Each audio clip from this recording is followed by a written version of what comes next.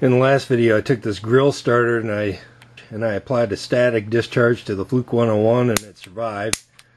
And I had made the comment that I thought that basically any meter would survive this kind of a test because static discharge like this would be pretty common. This is pretty low energy. I mean, places I've worked at over the years, static discharge testing is pretty common, and I can tell you there's a lot less energy in here versus what I would normally test with using a regular USD gun. This meter here is still virgin. It's been unmodified. During my search testing, both of these meters were damaged. They've both been repaired using the same parts, but I modified both meters to add additional protection. Now I've gone ahead and removed that protection for this testing, but again, they have been touched, they've been opened, obviously, so I'm sure there's a few people are going to say, oh, that's bullshit, so that's fine. Take it for what it's worth. If they live through this, I'd say, yeah, and your meter doesn't, you got one shitty ass meter.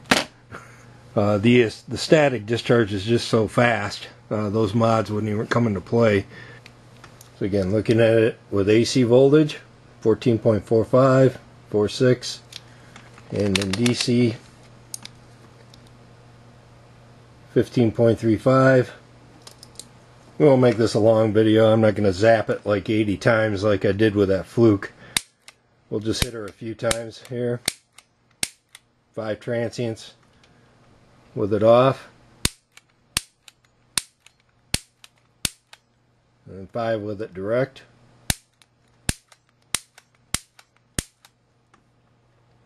And then we'll just invert it. Same thing, indirect and direct.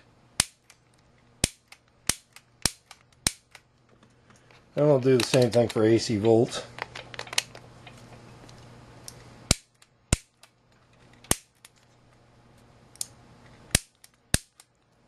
And indirect.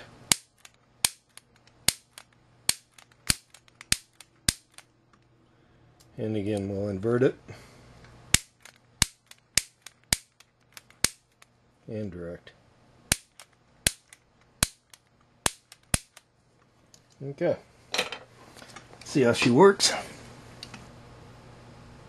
Yeah, 14.5 and DC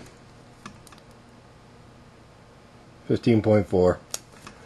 So the old Cen-Tech, no problem with static discharge. So this is pretty much the cheapest meter I've got. This one came from Harbor Freight. It's about a $20 meter. So let's try the UNI-T next.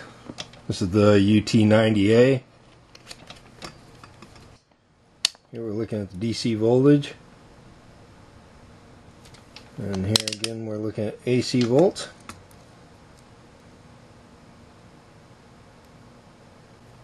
And we'll do the same thing here.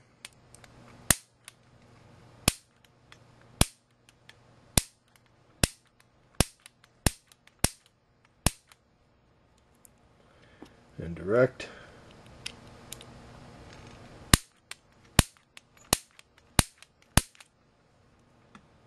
And we'll flip them.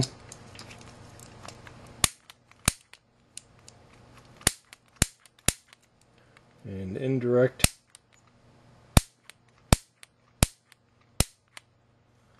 And the same thing in AC again.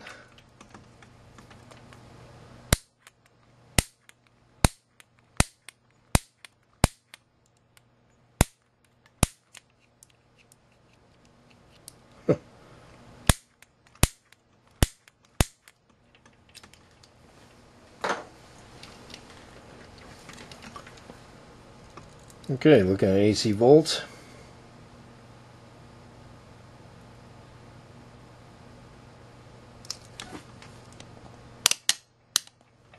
And DC volts. Okay, last meter is this AMPROBE, the AM510. Again, looking at AC voltage. And DC volts.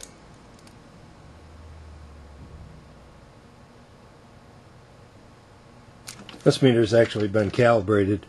if we this is our fluke calibrator. This is a 1 volt signal here.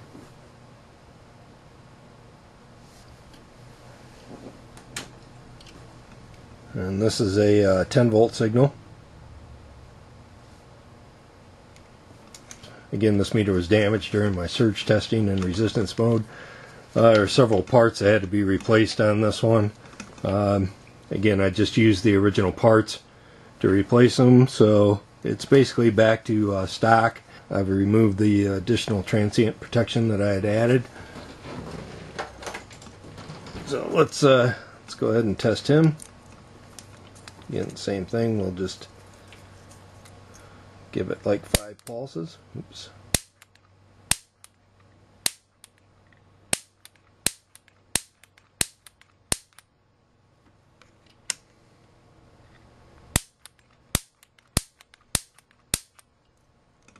And then we'll invert it.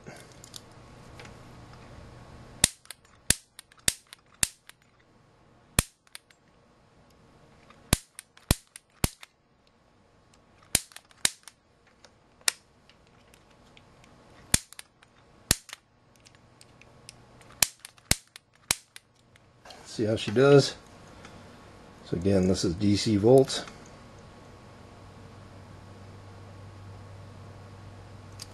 And AC volts.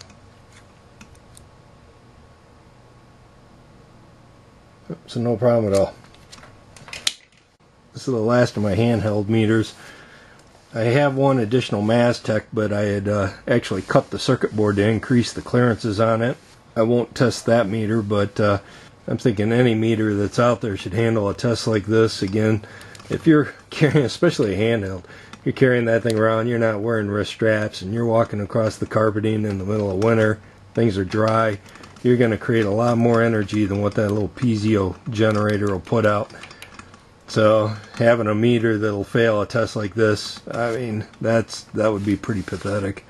And I think people just look at they look at the high voltages that some of these generators can put out, and they'll see it's over 10 kV, and you start thinking, well, there's no way the meter will survive that. But you know, that's really not the case. Again, the surge testing that I was doing, it was in excess of 10 joules towards the end of the test. And you know, here we're talking about something that is like basically nothing. So yeah, it's not the voltage that's going to take out the meter. You got to look at the overall energy of the signal.